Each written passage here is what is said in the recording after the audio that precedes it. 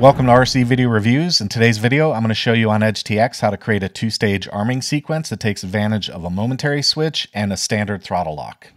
So real quick, I'm going to show you my channel monitor. My throttle is on channel 3, and you can see when I move this throttle stick that I have the mixer saying we have movement, but nothing on the output. And you can also see I've got a little lock there.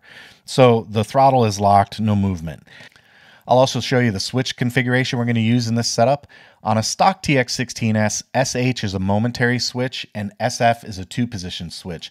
On my radio, I've switched them. So SF for me is a momentary and SH is a standard two-position. On my radio, I like the throttle cut to be active when this switch is pulled toward me. So when SH is pulled down or toward me, I want that to be the throttle cut. And then on the right-hand side, SF is that momentary switch or our pre-arm. Okay, let's walk through the logic real quick. L02 is an AND switch that says SF has to be down and SH have to be down. This is what requires the throttle to be locked before we can go through the pre-arm sequence. So my SH switch is down right now, and I'm going to go ahead and hit the SF switch and move it into the down position. L03 and L04 are both sticky switches. The idea behind L03 is we want to know when SF and SH have both been down. So L03 goes on when that condition is met. And then when SH is pushed up, that will turn off L03. So when I push that up, that basically cancels or turns off the pre-arm check. Also notice when I push up, L04 stays on. It is deactivated when I pull SH back down. This is the reset process. The idea here is that when we deactivate the model, we want to reinitiate the entire pre-arm sequence. And L05 says that when L04 is on and SH is pushed away, then we're clear to fly. So when I pull SH toward me now, that's going to turn the rest of these lights off, and we're back to step one where we have to conduct the pre-arm sequence. Here's a quick look at the special functions that govern the whole thing. When L05 is not on, we have an override on channel 3 of -100.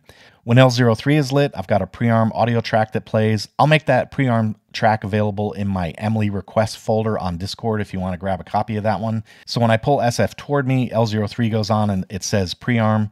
And then finally, when I turn SH away, we go to armed. And then when I pull SH toward me and L05 is no longer lit, it says disarmed.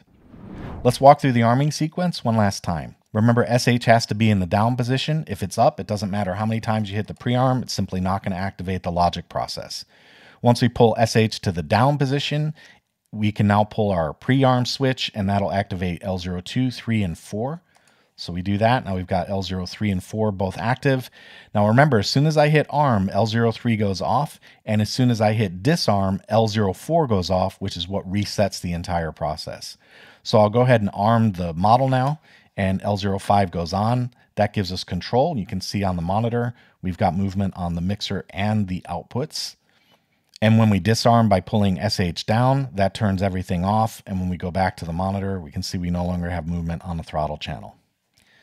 I hope you liked the video, and if you did, please subscribe. That's all I've got for today. Take it easy and go fly something.